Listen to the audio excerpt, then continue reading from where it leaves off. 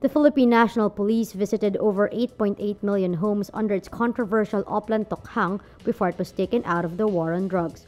According to the latest data from the PNP, the police visited and knocked on a total of 8.8 million households when they led President Rodrigo Duterte's war on drugs from July 1, 2016 to October 10, 2017.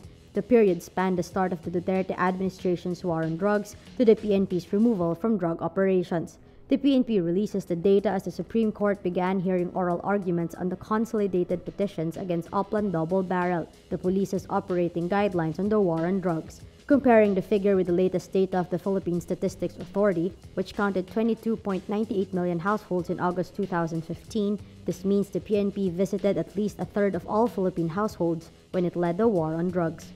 The PNP had the most number of TokHang operations during the alpha phase of the campaign, from November 2016 to February 2017.